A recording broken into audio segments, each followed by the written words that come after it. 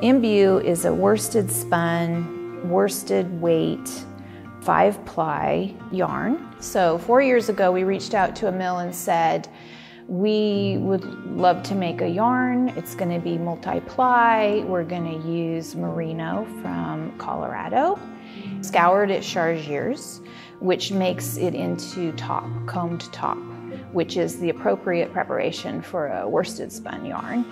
And this particular yarn is special because the wool is dyed before it's spun. Often with worsted spun yarns, the yarn is made and then it's skein dyed.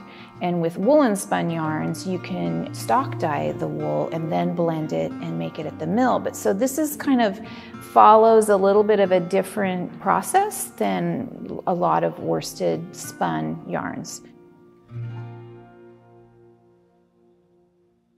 My name is Robert Littlewood. I go as Bob. I'm president of the company now. We've been in business since 1869, and I'm what we call the 5.5 generation, because I'm the younger of the 5th.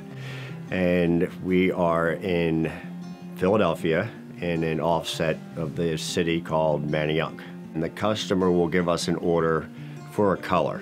The machine would be loaded by hand and sealed for the dyeing process. After the dyeing process has been completed, we will take a sample out of the machine.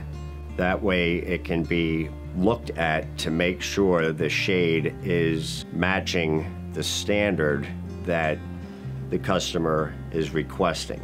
So after the dyeing process is completed, then we have to take it to be dried to make it fluffy fiber again. The dryer line involves what we have called picker boxes. And these picker boxes will take sharp spikes and a combing action to open the fiber up to make it easier to dry, and then ends up in our bale press where it is baled back up and ready to ship. Once we reached an agreement with Kramer Textiles in Nazareth, Pennsylvania, Jared needed to go and spend time at the mill. Kramer has a really great situation where you can work with the color in this room and see pretty quickly how things look. And so Jared invested quite a bit of time over the course of a week looking at colors, developing different blends. So for example, we have solids. You start with solids, but this is almost like a recipe. It's a certain percent of orange and yellow and brown, and so you end up with a puff like this. And then it goes through the mill process, and this is actually the finished color. This is another one, terrarium, and this is the finished. So these are, multiple colors in the wool. Well, my name is David Schmidt Jr.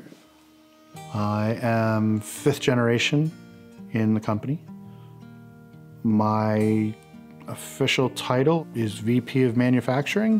What I do here is anything that needs to be done. I'm usually the guy they call when the toilets are clogged. And that's not a joke. So when the bales come back from stock dyeing at the dye house, we bring them all back over to our blending line. And now what we're gonna do is mix the colors according to whatever the magical color at the other end needs to be. When we bring the wool in and we receive it into the building, we take it over to our blending area where we open the bale. We have to pull it apart slightly by hand at the beginning. Once we've pulled it apart by hand, through the next step is, as it's proceeding down the belt, what it's going to do is hit our picker, which is really just a giant wheel with some pins on it that is spinning, and literally we have one set of wheels holding the fiber and the other big wheel is just pulling it apart as it goes through without breaking too many of the fibers. We're really trying to keep the fibers in as pristine of a condition as we can. So it's very similar to that of like baking a cake, of where we are taking these certain percentages of each color and putting them on the belt, so many per section. And we mix those together according to whatever the recipe or the formula is for each one of those end colors. And as you can see by some of these, there are some interesting colors mixing together to make a very unique color at the other end. So the next step after finishing blending is moving over to the card. The card, we are feeding the blended material into the back, into our feeder. The feeder then is taking those colors and taking them, making sure they're still nice and loosely apart, feeding them over as it proceeds on the belt into the machine. The fibers all go from being in every direction known to man to, through a process of rolls and hooks, the fibers are more and more organized into more and more parallel situations. The easiest way to describe that is waking up with bedhead and hitting it with a brush for the first thing in the morning and making it not quite so bad. So after it comes out of the card, what we do is we take it over to our auto leveler or servo, which is the first step in drawing, where what you're going to do is take the fibers, again, make them more and more parallel, make the fiber all in all more and more even all the way around. And then what we do in the first step is get it even. Second and third step, again, fibers more and more parallel, as well as getting it down to a thinner diameter to be ready to spin at the next step. As the fiber comes off of our finisher, we take it over to the spinning frame, we throw it over the machine and lace it down through a series of rolls. Those rolls are all moving at different speeds, and what they're doing is they're pulling the fiber more and more apart and getting it down to the final diameter and weight that the yarn is going to be. And then the difference in speed between the last roll it's hitting and the spindle down below is the twist ratio. And that is how we essentially take the sliver, add the twist to it right there at that step, and that's how we make some yarn. So at this phase for Brooklyn Tweed in our twisting department, we're specifically making a 5-ply for them. And it is a unique ply.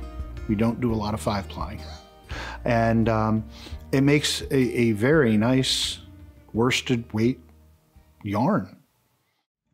Finishing for Imbue means that the yarn is washed and then twisted and labeled and packaged and ready to ship to us. That's not a service that's offered at Kramer, so we sent it to Ultimate Textile. So it goes on a little bit of a route, but the results are well worth it. And I find, you know, seeing little bits of the solid colors in the yarn is sort of the joy of knitting it for me, because it's ever changing. I can't wait for people to see it.